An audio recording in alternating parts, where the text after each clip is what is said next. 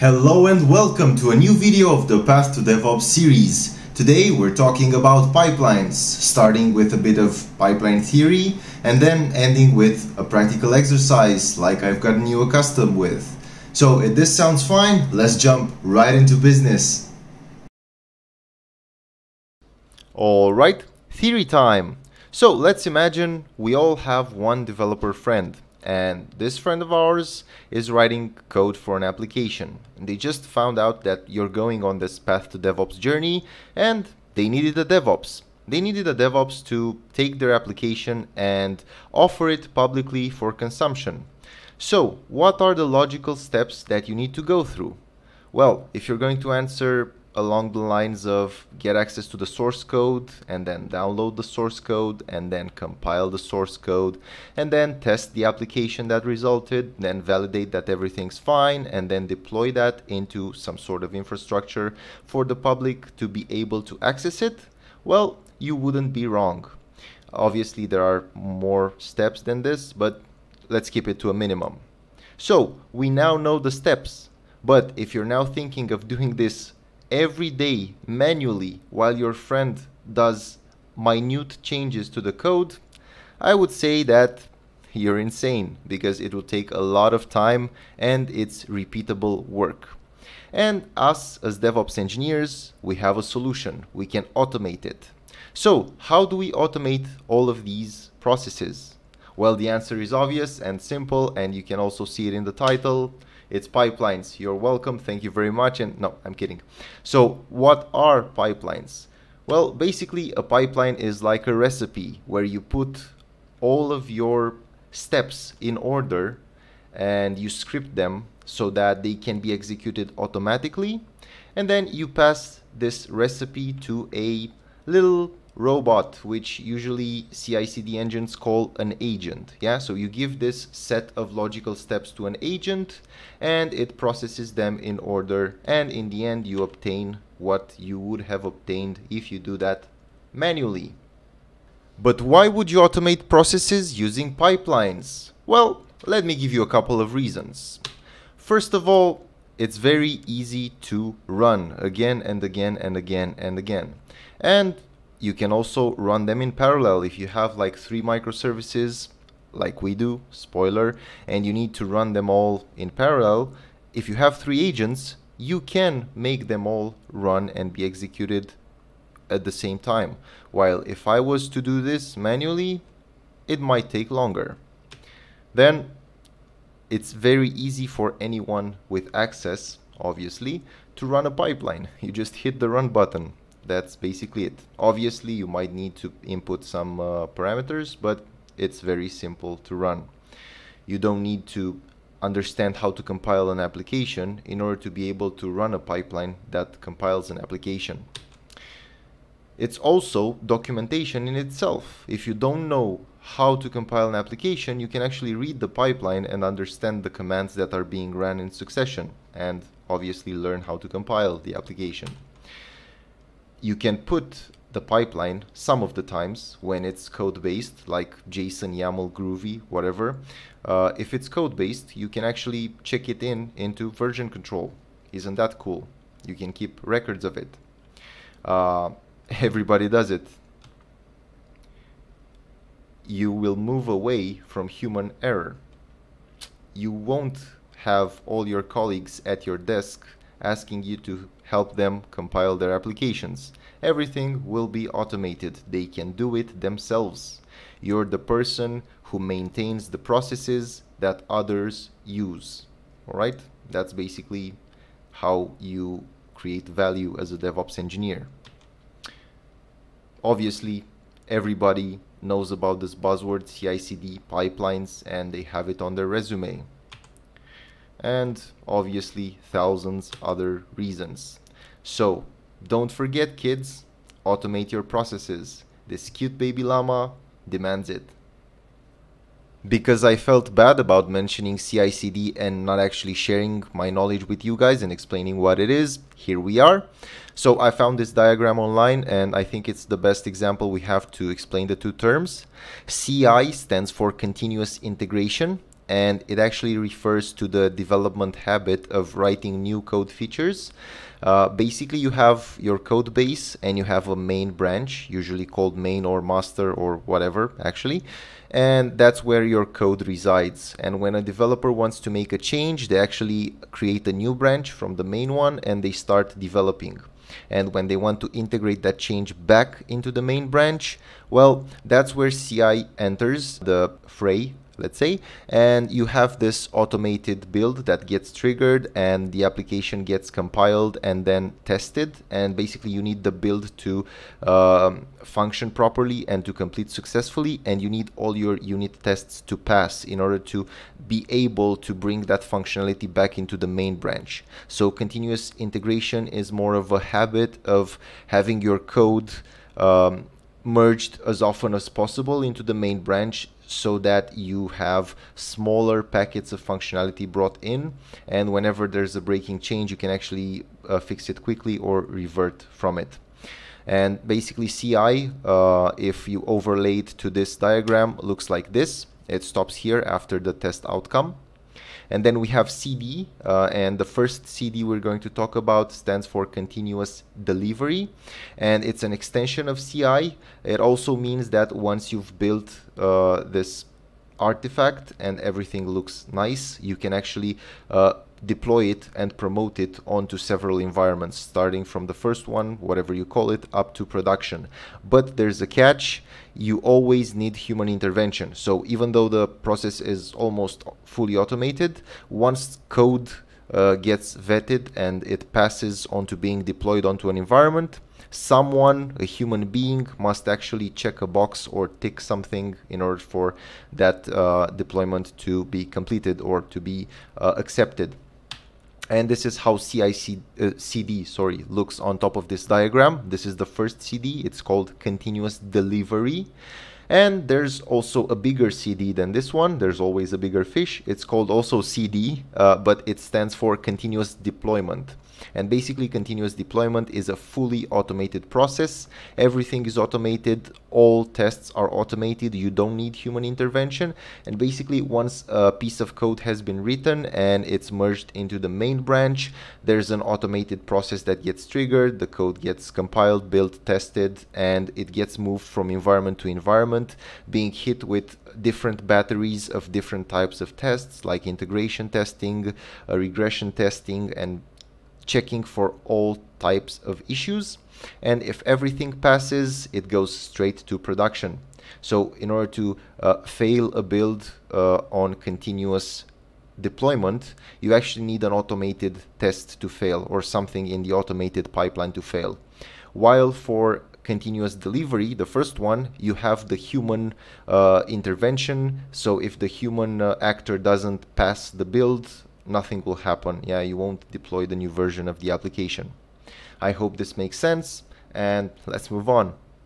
Enough theory, let's get into practice. The first thing I want to mention is that we have a new repository, and in this repository I'm going to add everything Azure DevOps related, starting with the pipeline.yaml file, which is a YAML definition of our pipeline that we're going to create.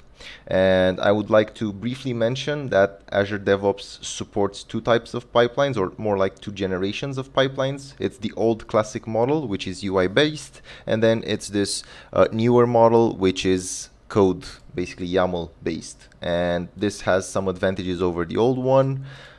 So we're going with the newer YAML model, pipeline as code, right?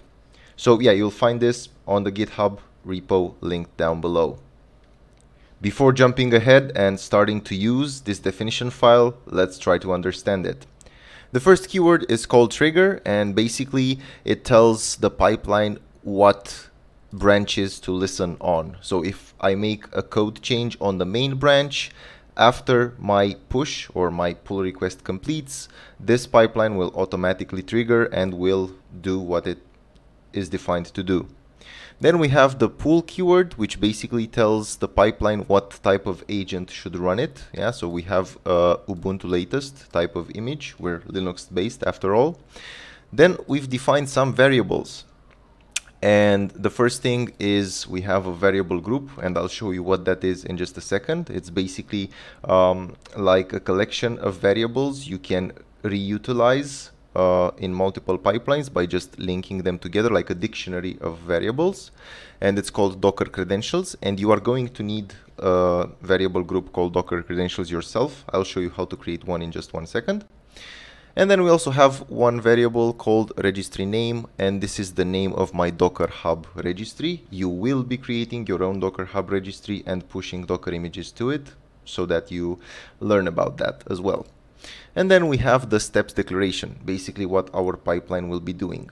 Now, given the fact that our pipeline is building a Docker image and then storing it in Docker Hub, because that's basically what we need the pipeline to do. We need to compile the application, create the Docker image from that compiled application, and then store that Docker image somewhere. So because we're using a multi-stage Docker build, the simple Docker build command, which is right here, will take care of actually compiling the code and then creating the image. And then we just need to log into the Docker registry that we've created and push the image to it. Okay, not extremely fancy stuff, which is why we only have one PowerShell step. I'm using PowerShell because I prefer scripting my code so that I can have this logical documentation of steps, right? So the first thing is I'm creating the image name here from some pipeline variables that will also be available to you. Then I'm making sure everything is lowercase, so I'm calling the toLower method in PowerShell, because you can't have Docker images with uppercase letters. Then I'm also outputting that information to make sure I can see it in the pipeline. In case something goes wrong, I can troubleshoot. Always make sure to talk to yourself when you're designing a pipeline and output information as much as possible so that you can be on track and find errors and fix them fast. Then, as I said, compiling the image, logging into the Docker Hub account, and pushing the image. That's basically all that the pipeline does. Now that we know what this does, let's go ahead and use it. And I've made it as simple as possible for you to use this pipeline because it's so generic, we can actually use it for all 3 of our microservices. And I will tell you what extra things you need to do in order to make it work for yourself as well. So the first thing I'm going to do is actually copy this code, and let's move into Azure DevOps, and we're going to go to our repositories, and let's work from the UI this time. I'm not going to bring up Visual Studio Code, although I have it here. It'll make it easier for you to understand. So I'm on Cart API repository out of the 3 applications, and let's just create a new branch for each of them, adding pipe. Let's call it adding pipe. And in this branch, which is the same as master, we're going to add one extra file. And let's call it pipeline.yaml.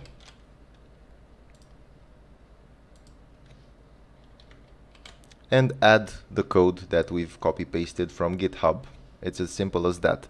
Now you will need to modify the value of your registry to match the Docker Hub account you've created. So in my case, I've created a Docker Hub account called Shiki, and which is why I need to add Shiki and then a / as my registry name.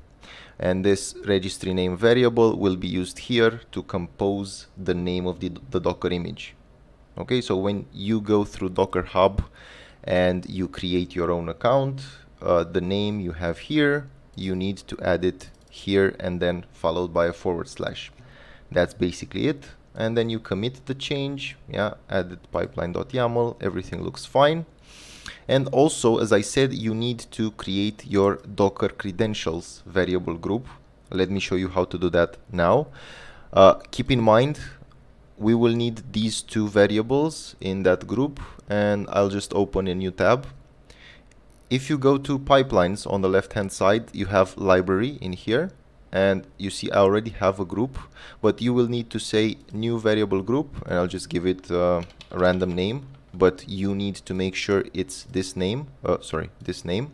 So your group needs to be called Docker minus credentials, otherwise the pipeline won't be able to use it. And inside of this, you need to create two variables. One is called Docker username, and it will be your Docker Hub username, which in my case is Shiki. And then you will need a Docker password. And this Docker password, you can generate it from here. You go to your name here on the right hand corner, and then account settings, security, and in here you request a new access token like I've done here already. You copy this access token and you give its value to the Docker password. Okay, now I'm not going to save this library, this variable group, because I already have it created. Yeah, mine is already here, as you can see. And I also checked in this lock so that they are passwords and you can't see the value of them, right? Because it's sensitive information. So now I have my library in place. These variables now exist. I have my Docker Hub registry created, which is great. I have the pipeline definition file added. The next logical step is for me to actually create a pipeline, which is an object in Azure DevOps. You need to go on this rocket with pipelines on the pipelines menu and create a pipeline. Then you will say that your code is in the first option, Azure Repos Git. And we're looking at the cart API repository. We already have an existing Azure Pipelines YAML file. It's not on the master branch, it's on the adding pipe branch. And then you need to search for it. It's the /pipeline.yaml. And if we continue, we get the pipeline object created. You can actually run it or just save it. I'm actually going to run it. And now what happens behind the scenes is Azure DevOps will provide me with a Ubuntu agent, just as I requested. And that Ubuntu agent will run the job for me. And as you can see here, everything gets initialized. The code will get checked out. Yeah, so as you can see here, it looked at the adding pipe branch, so it pulled that here. And then now it's building my image. So as you can see, it calculated the image name. Yeah, this is the output I was talking about in my script. As you can see here, write output calculated image name. So I'm talking to myself through the script. And this is the cart API tag I should be seeing in my Docker Hub once this build is successful. So let's give it a few seconds, fast forward. Okay, so everything finished. This is looking good, it's green, it's complete. And if we go to Docker Hub,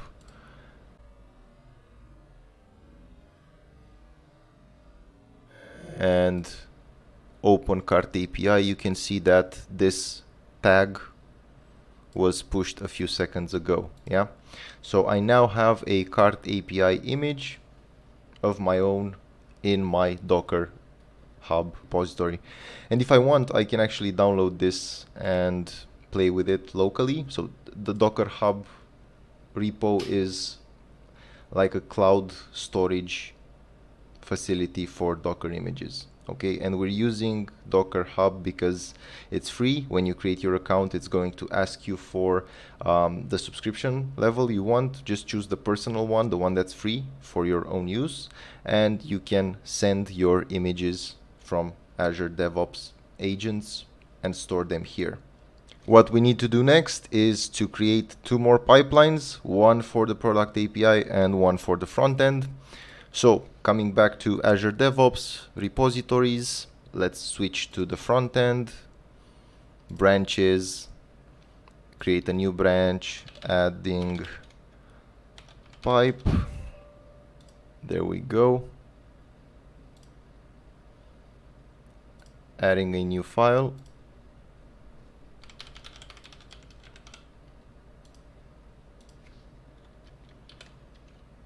There we go. And let's do the same for product API. Branches, new branch, adding pipe, create new file. Obviously, everything I'm doing now can also be scripted using REST API of Azure DevOps, but yeah, we're just doing it manually here because it's only 3 repositories. So now we've added this code as well. We just need to create 2 more pipelines. So new pipeline, Azure Repos Git, this time front end. YAML already exists. It's not on master, it's on the adding pipe branch, and this is it. Continue and run. This should do it. And one more, new pipeline, Azure Repos Git, product API, existing, adding pipe branch, and pipeline.yaml. Continue and run again. So now we have 3 pipelines, and their job is to compile the code and save our Docker images, which are our artifacts, into Docker Hub. And we are now done. All 3 pipelines are successful and they've completed. We can check inside of Docker Hub and we'll see that, yeah, we have a front-end image with a new tag pushed 2 minutes ago. We also have a product API tag pushed a few seconds ago. And we also have the initial one, which is the cart API, also pushed a few minutes ago. Now we have all 3 images in Docker Hub repository, and we also have an automated process, which is a pipeline for each of them, which builds, compiles the application, packages it as a Docker image, and stores it somewhere safe. And finally, the reason why we've added the pipeline.yaml definition files into a separate branch and not directly into the main one is because I want to show you guys what a pull request is. Basically, if you go onto the repos tab, you have pull requests at the end. And let's just switch to cart API first because it was the initial one. And as you see here, it says you updated the adding_pipe branch 14 minutes ago, create a pull request. And that's exactly what I want to do. And basically what I'm doing here is I'm merging, or I'm creating a request to merge all of the changes I've made into the adding pipe branch into the master branch. And if you see here, it's only one file and it's the whole pipeline.yaml file. And the beauty of a pull request is that once I create it, obviously I'm alone right now and I have no one else who can approve it except for my cat, but it might not understand. But when you're in a team of developers or in a team of DevOps who are working together on the same code, you can actually have other people as reviewers to look over your changes here in the pull request window and actually approve or maybe give you some suggestions or even reject the changes you're trying to make in case you're creating an issue or putting a bug in the code. Well, I'm alone here, so I'm going to complete this myself, and as you can see here, it says delete adding pipe branch after merging. It's exactly what I want to do, and I will complete the merge. And now let's do the same for the front-end repository and complete this one as well. And one more time for the product API.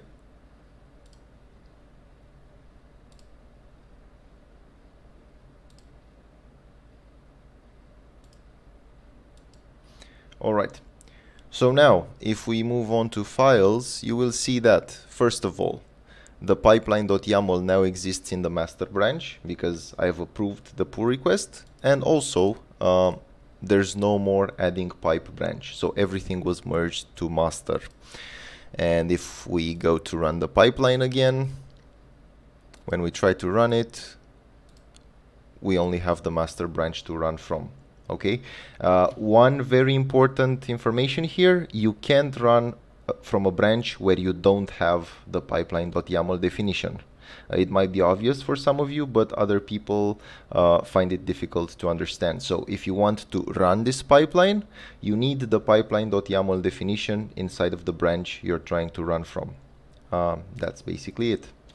Now, I hope I didn't bore you too much with all of these explanations, and I hope this is useful for you to understand what a pipeline is, how to create one in Azure DevOps.